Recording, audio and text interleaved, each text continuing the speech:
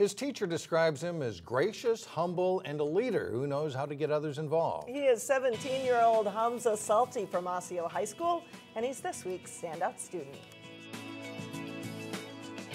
I want to know, can you graph and tell me what the data is telling you? Mastering physics class at Osseo High School takes a certain kind of mind. Use technology so we can learn smarter instead of harder. If it's science, technology, engineering, or math, I always find that really interesting, kind of like solving those puzzles. Hamzeh Salti considers it a match. Pretty much any second I have, I'll probably spend it on a computer, tinkering around, seeing what makes it work. And my friends helped me build my first computer a couple of years ago. This 17-year-old loves to figure out the mechanics of things, but that's just one side of him. He's a humble leader who gets students really excited about whatever activity it is that they're involved in, and he brings a lot of different types of students together, so that's really what makes him unique and stand out here. A leader through and through, Hamzeh's peers voted him president of the Student Senate, captain of the wrestling team, and he also serves as treasurer of National Honor Society and is a member of the senior leadership team. I love this school. It's done a lot of great things for me. It's provided a lot of opportunities, and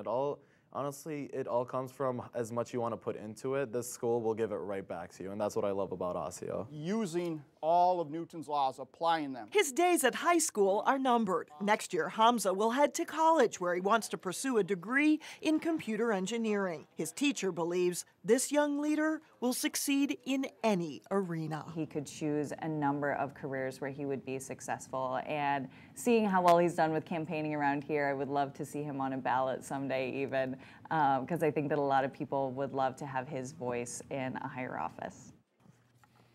Hamzeh is hoping to attend college at either the University of Wisconsin-Madison or the University of Minnesota. So appropriate this election week there.